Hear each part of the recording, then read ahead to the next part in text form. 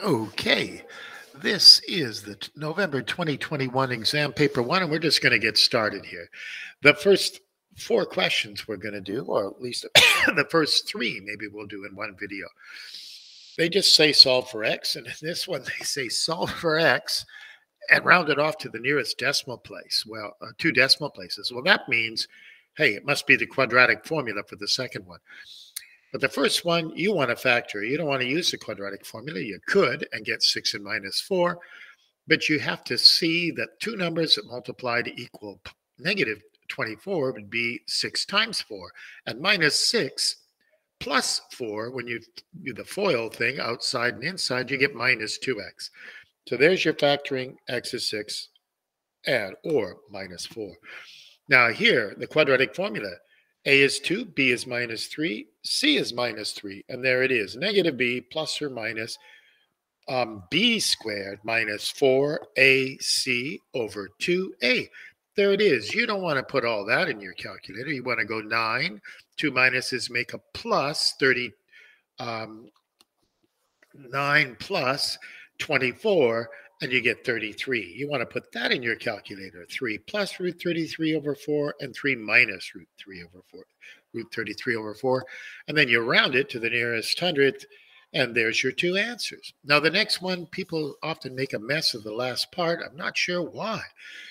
You just have to put it in standard form, add 4 to both sides. You have to factor. 4 times 1 is 4. 4 plus 1, 4. X plus 1x is 5x. Your critical values, that is the values that make it 0, are minus 4 and minus 1. Now, you want to find out where it goes negative. Well, if you pick something just to the right of minus 1, like 0, you'll see a 0 plus 4 times 0 plus 1. That's not less than 0. It's positive. But pick something in between, like minus 2. Minus 2 plus 4 is 2. Minus 2 plus 1 is minus 1. 2 times, that's a negative.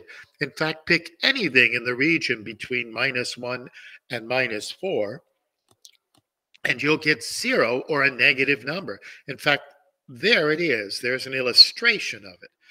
But all you have to put is that x is, what is the solution for x that makes this less than or equal to 0?